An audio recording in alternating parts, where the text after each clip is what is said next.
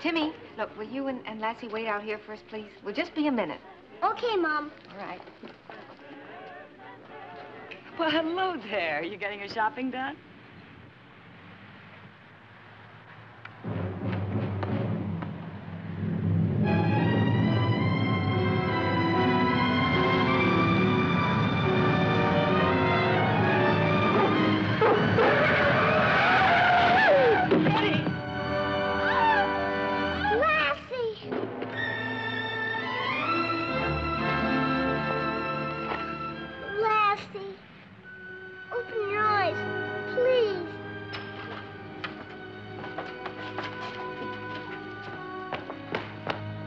What happened? Lassie pushed a little girl out of the way of that truck. The dog saved my baby's life. It was my fault. I just wasn't watching. I'm sorry. Well, Lassie may be badly hurt. We've got to get her to Doc Weaver right away. Thank heaven he's close by. Well, I'll get the car. Don't worry, Lassie. You'll be all right.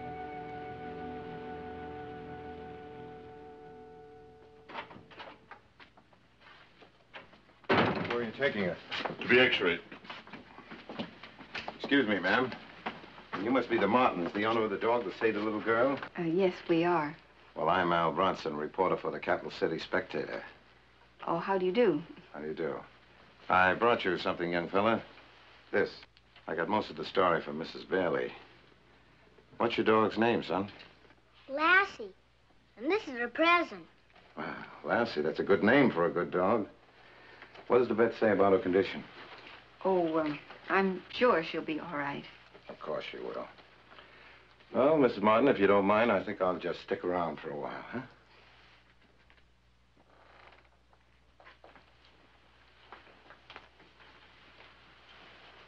Here, you go sit down.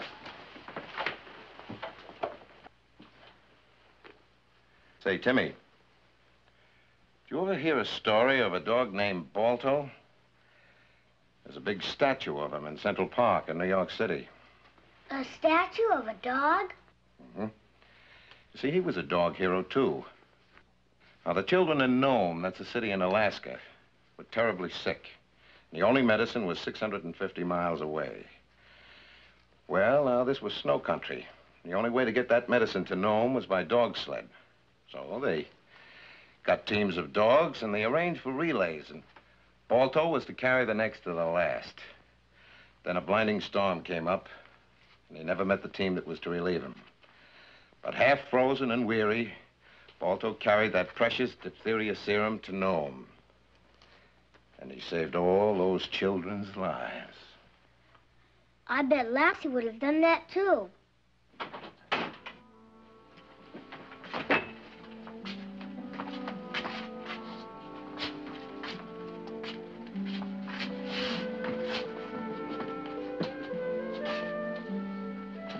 Is she all right? I can't tell you, Timmy. We'll have to wait until the x-rays are developed. As soon as I see the plates, I'll call you. She's moving. You're gonna be all right. Well, now, looks like Lassie's ready to speak for herself. Let me take her home, please. That's where she belongs. You might as well. She'll be a lot happier there. Will you call as soon as you've seen the x-rays? The first thing. I'll wheel her down the hall while you drive the car around, Paul.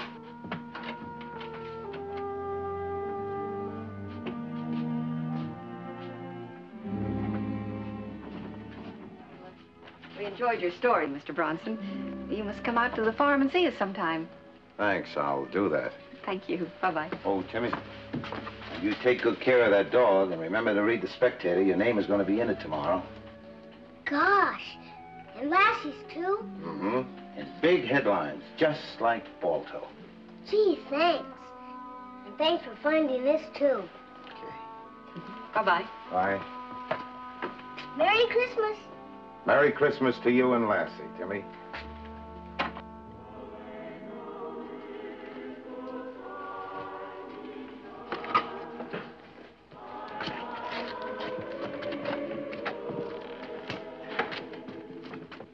She'll be more comfortable if you That way we can keep an eye on her. And Lassie will be happy, too, because she'll be close to us all.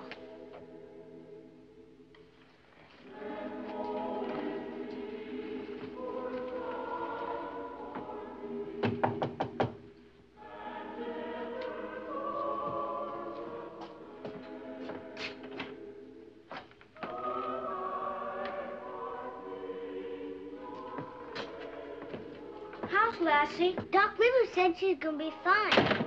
Mike wasn't gonna give Lassie her present until Christmas, but we thought it might cheer her up.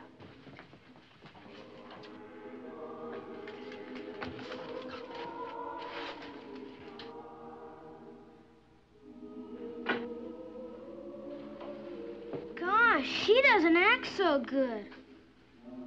Will she be able to go caroling with us tomorrow night? Of course she will. Boy, will we have a time. First, we'll stop at Mrs. Woodruff's. She makes that swell mince pie, remember? I sure do. Then we'll go to Willie Brewster's. They always have hot crullers. I had 2 of them last year. Then we'll visit the Simmons and fill up on gingerbread Santa Clauses. I hope Mrs. Brown has those candied apples. Boy, I can hardly wait. We'll be by about sundown. You and Lassie will be ready. We will. Bye. Bye, Boomer. Come on, Mike. Bye, Boomer. Bye, Mrs. Morton. Christmas is the very best part of the whole year.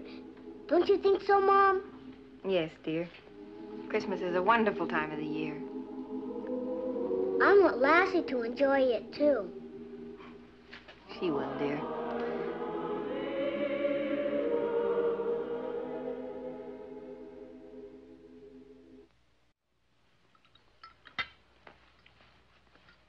Well, if we want to get a nice full tree, we better get started before there's nothing left but stumps. Yeah, and I got a beauty spotted over by the huckleberry patch. What do you say, boy? The fresh air will do you a lot of good. You go ahead, dear. I'll keep an eye on Lassie for you. All right, then I'll go. I'll get my coat. It'll keep his mind off Lassie, at least for a while.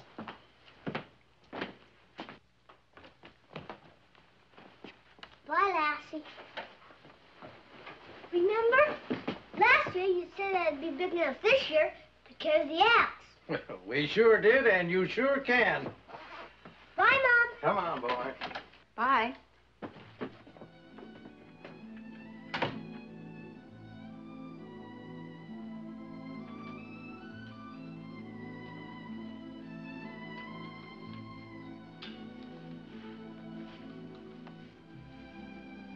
Get well, Lassie. Please get well. Timmy needs you. And so do we.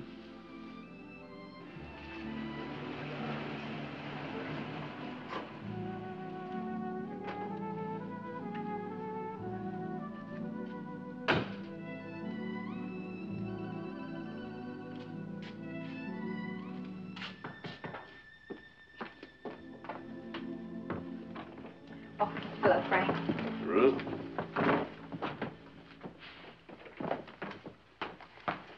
How is she? Well, there doesn't seem to be any change. Huh?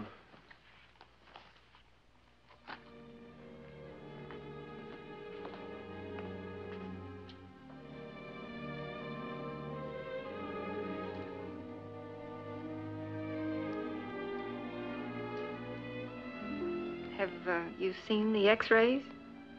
Brought him with me. What do they show? There's definite pressure there. Yeah. See this light area here? Mm-hmm. It's in a bad spot. Doc Weaver's here. Timmy, maybe you better take the axe in the barn before you come in. Okay.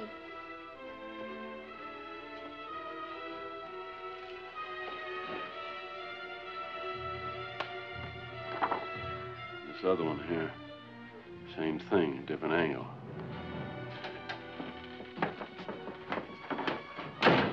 Paul, Uncle PG? Doc? What's the word? It's not good. How bad? She's got to have an operation.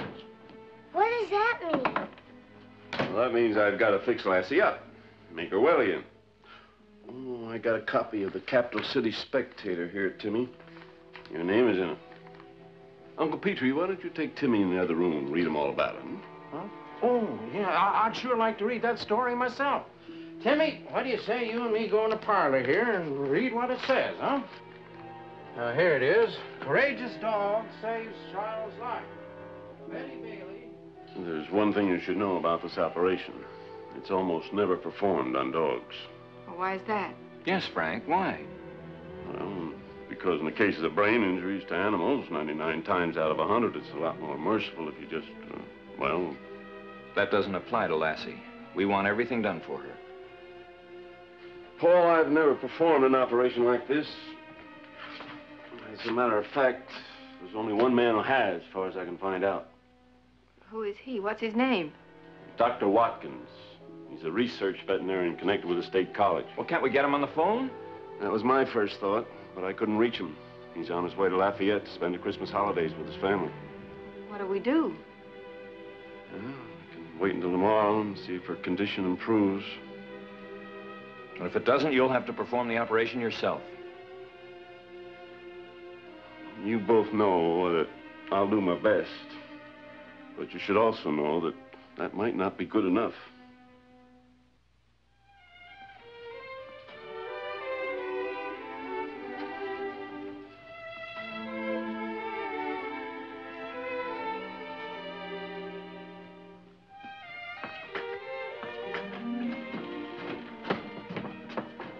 Hi.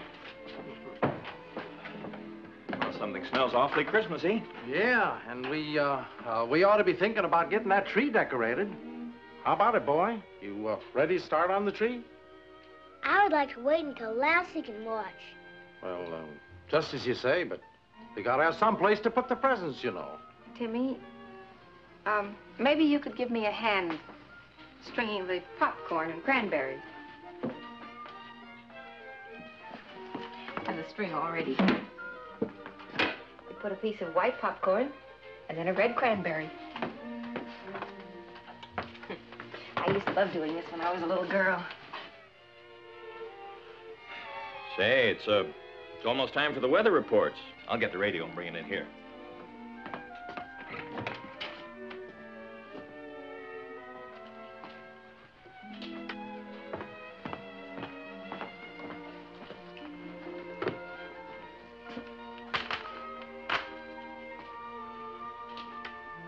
Let's listen.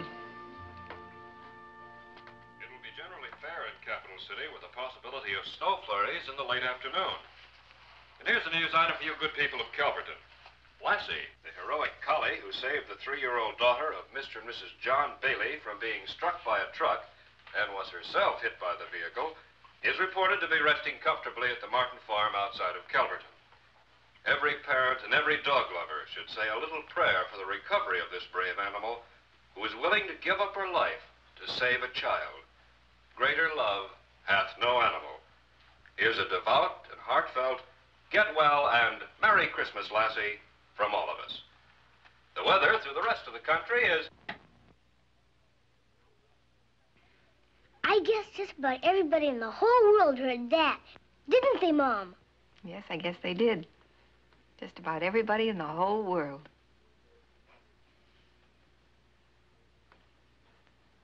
Of course. The radio.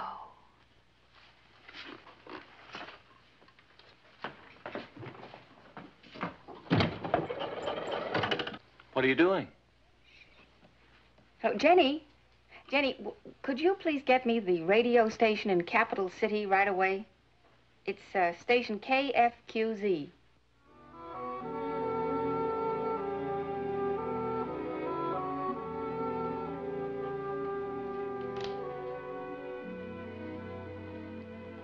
Timmy. I couldn't sleep.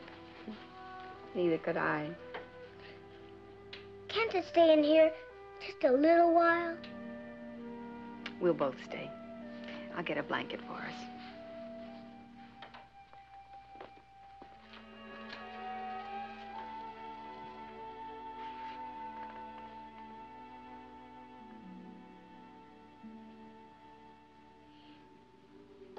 God, would you please get in touch with Santa Claus and tell him the only present I want is for Lassie to get well.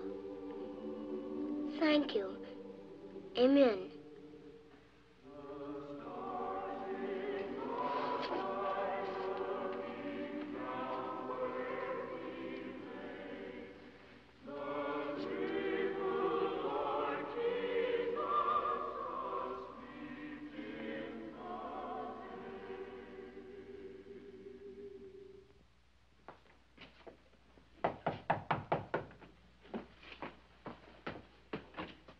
Oh, Frank, come on in. Hello, Ruth. Paul. Hi, Frank. Jimmy. Any word from Dr. Watkins? No, none.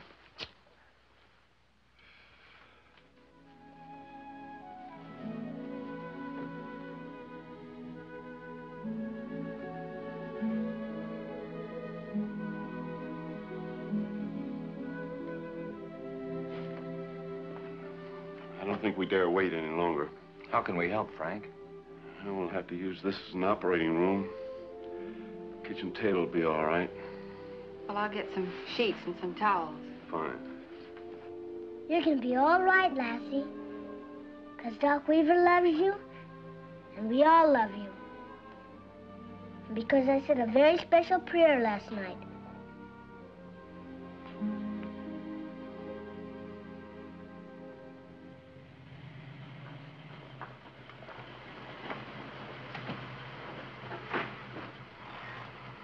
This the Martin place?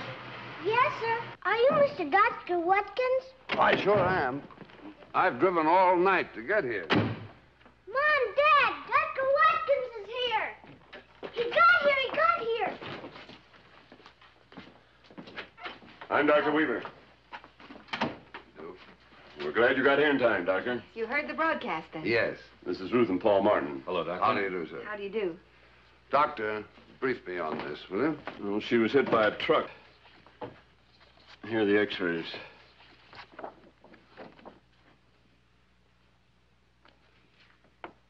Folks, I'm sure it'll be much easier on your nervous systems if you wait in the other room.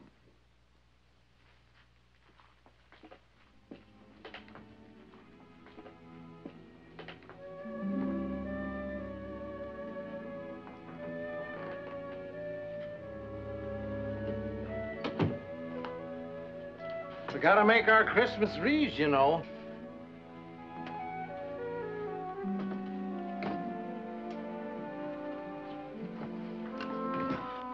You remember this? Yes, the night before Christmas, isn't it? Mm-hmm.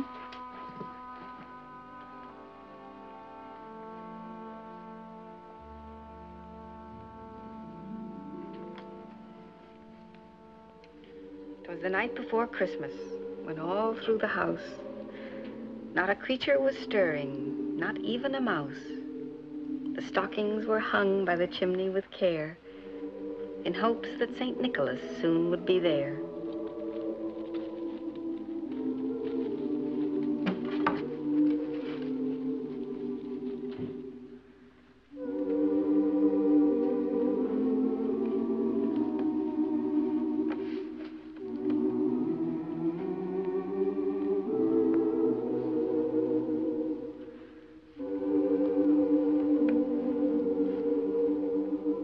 Rapid than eagles, his coursers they came, and he whistled and shouted and called them by name.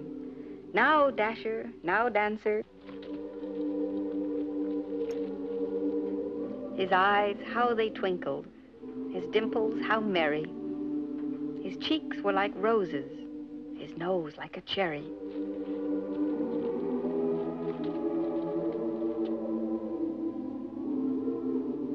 But I heard him exclaim, ere he drove out of sight, "Happy Christmas to all, and to all a good night."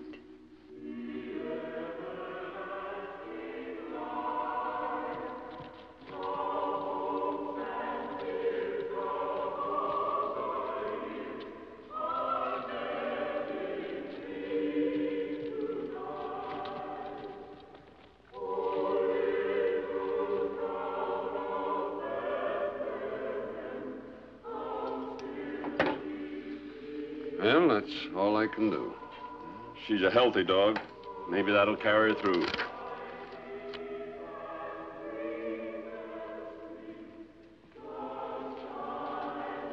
How do you do?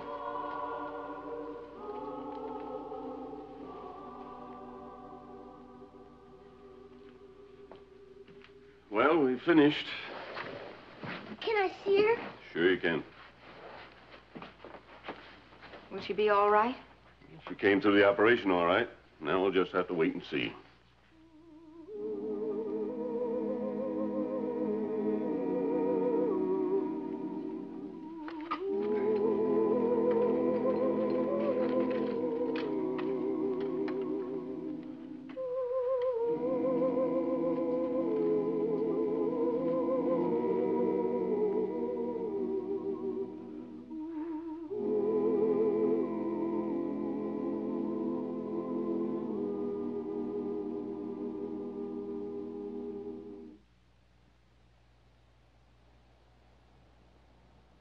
Silent night, holy night, all is calm, all is bright, round yon virgin mother and child, holy infant, so tender and mild, sleep in heavenly peace, sleep in heavenly peace. Silent night, holy night, shepherds quake,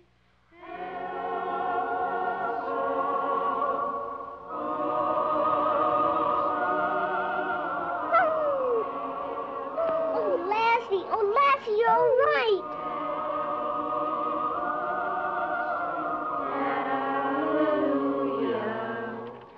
Christ the Savior is born. Christ the Savior is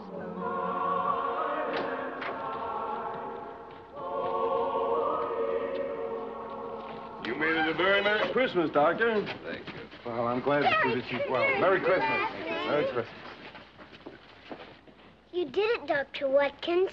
You made her well. That's my best Christmas present. You're a real Santa Claus. I'm glad I could do it, Timmy. And now I've got to go. I have 3 grandchildren who are expecting Santa Claus, and I want to be there. Oh, Doctor, it was my little girl that Lassie saved, and I'd like to pay you for this wonderful thing you've done. Well, thank you, but it wasn't entirely my skill. The prayers of these good people, the faith of a little boy, something more. At any rate, I've been paid in something far better than money. Bless you, Doctor. Goodbye. Merry Christmas. Merry Christmas. Merry Christmas, Timmy.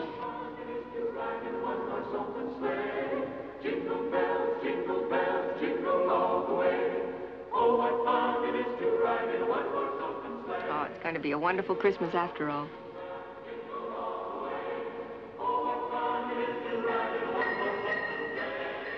Merry Christmas, Paul. Merry Christmas, dear. Merry Christmas, Timmy.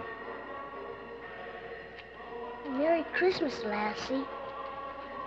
And a very Merry Christmas to all.